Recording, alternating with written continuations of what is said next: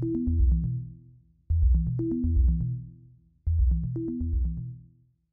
there friends, it is me, HLModTech, and behind me I have the A10M. It's pretty amazing to do dual color printing and that you can set it up in Cura, but sometimes just using the button on the dial is even more epic, and let me show you why.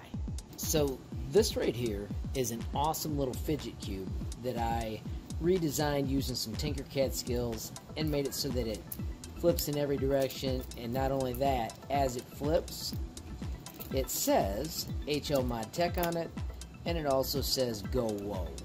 So you can see I not only have a cool fidget cube, but I also cut in the letters ModTech, and then on the sides I put Go Whoa, and then I put the YouTube logo with a little heart beside it and HL. So it's all about my class, but it's also a super fun, awesome fidget cube.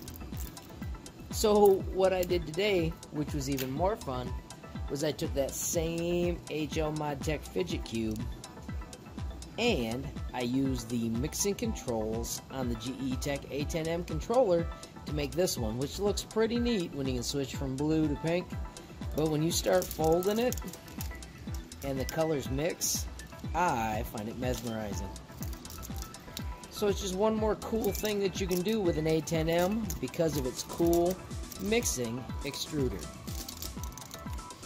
So if you've never used the mixing extruder before, what I found is that I need to wait for the machine to actually start moving before I can set the mixing.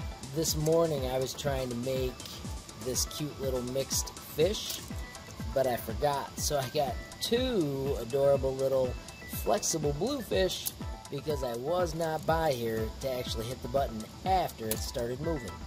So there, as it creeps toward that 205-degree temperature for the hot end, I'll wait for it to move, and then I'll move down into the mixing command, which is a simple scroll.